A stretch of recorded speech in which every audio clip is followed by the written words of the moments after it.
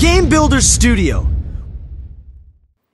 Hi, I'm Levon. I'm going to show you guys how to create an iPad game, an open source game that's available for free. We're going to recreate it inside of Game Builder Studio for the iPad.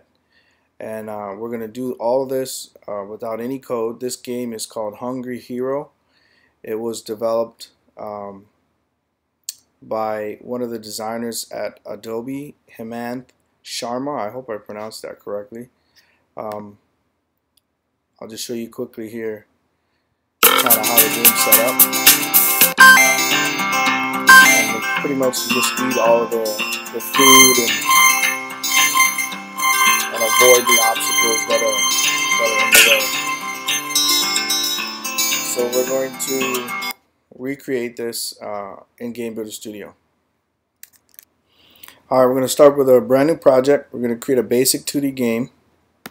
I've already created the folder where I'm going to save my game. I've named it Hungry Hero Demo. I have to name the file, the project file, the exact name as the parent folder, otherwise Game Builder Studio will create another folder with its own structure. So I'm going to just save this project right away to the Hungry Hero Demo folder. I'm going to name it the same exact thing.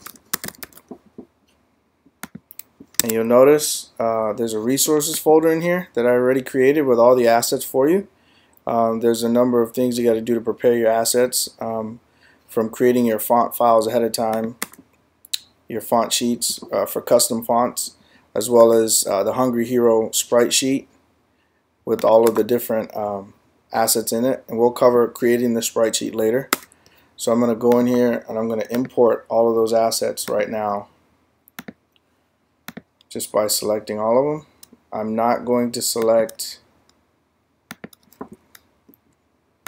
the default assets that I have in here. I'm going to unselect those and it'll import everything, and I'll go in here and check out the Hungry Hero sprite sheet. Down here, if I double click on it, it'll show you this little hidden asset editor. This is not fully fleshed out yet, but it allows you to see all the frames of your sprite sheet and the number for each frame, so that you can reference this later when animating your sprite sheets by frame. You can also add animation clips here attached to the sprite sheet asset, so if you drag it into the scene, it'll come pre-filled with any animation clips you have there. Now we want to set the project screen size to the iPad resolution of 1024 by 768. You can go to the settings screen, go to your project settings. Let's just change this 68. Now if you have the Pro version of Game Builder Studio, you also have access to the publish screen to publish to iOS. You just select the target platform here, and we'll be able to fill this out. We'll fill this out a little later to deploy this to our device. But now your project should be all set up, and we'll be able to move on to the next step.